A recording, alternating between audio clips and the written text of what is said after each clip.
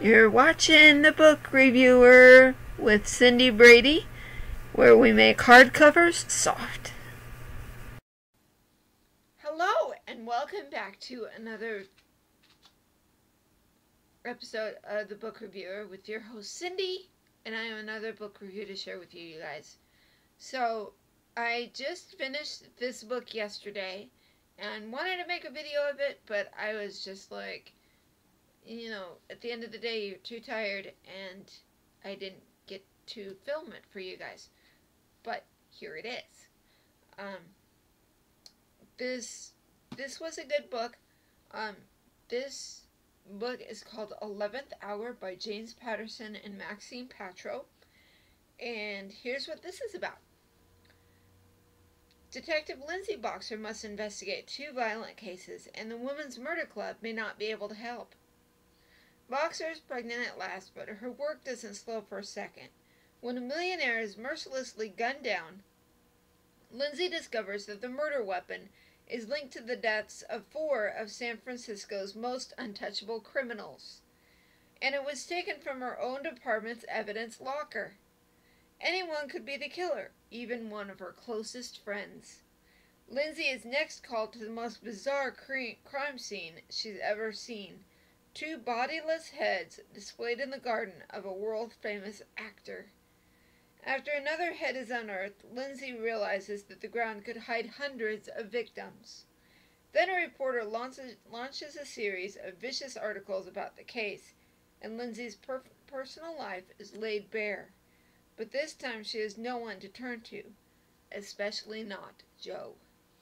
So this book has 375 pages.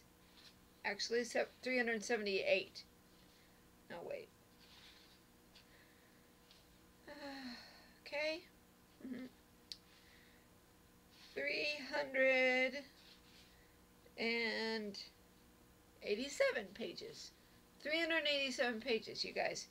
And it has 119 chapters. So this was a long one, but it was a good one.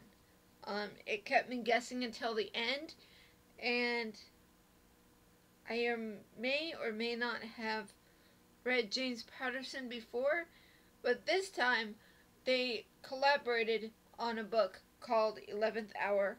Maxine Paetro. I haven't heard of this author before, but knowing what I know now about communication, email, fax, writing letters, calling people on the phone, Skyping. There's a lot of different ways for authors to collaborate with one another. I think it's neat that they do that. It must be interesting trying to write a book where one author is responsible for one part and one is responsible for the other. But it can work, and apparently it does, because these two authors collaborated very well with each other, and they produced a book together. And I have good news, guys. It has a Kindle edition, and it's just a little bit cheaper than the paperback or the hardcover. I believe it comes in hardcover. Not sure. This, like I said, this is kind of a murder mystery. So if you like drama and mystery, this is a good genre for you guys to discover. And James Patterson, he is pretty famous on his own because he has a number of books that he has published, and people love him as an author himself. So, do I recommend this book? Absolutely. There is some gore, some adult themes going on, because it deals with motives and it deals with relationships and things like that.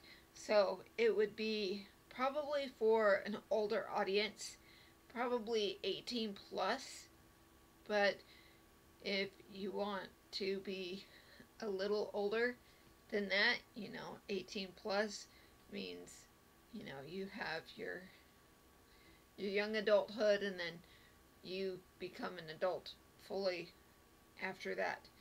Um, but this kept me guessing until the end, and it was really interesting to see the events unfold.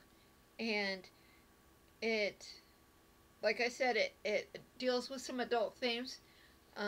One of them having to do with um, possible infidelity, is the nicest way I can put it. So definitely it's for an older audience. It was rated by, let's see, USA Today, Publishers Weekly, and it's all around a good book. And James Patterson is one of the world's #1 best-selling writers, so that is awesome. And he must have worked really hard for it. I can't say that I have heard of Maxine Paetro before. I might have to investigate what books she or he have written, because names are hard to guess nowadays, and could be either or. Anyway, I recommend this very highly. If I had the chance to reread it again, I probably would. But I'm the book reviewer. It's what I do. So I will put links down in the description below to where you can find it on Amazon, so you can get the Kindle edition. But until then, thanks for watching. Thanks for subscribing. Keep reading. Don't stop believing. And we will see you again tomorrow. Bye, guys.